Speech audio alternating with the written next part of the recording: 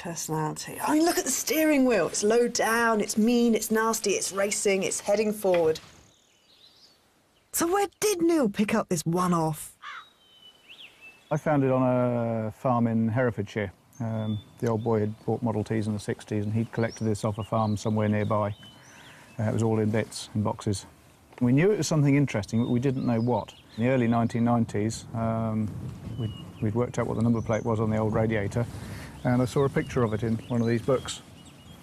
And then we realised it had some racing history. And here it is at Brooklands in 1912. And here's a picture of it. Oh, that's fantastic. With a body, and that's when it was known as the Golden Ford. That's really beautiful, isn't it? None of that's left. Unfortunately, the body doesn't seem to have survived. I imagine it was pretty dazzling when it came down. Yes, quite a sight to see. Claire, come and have a look at this.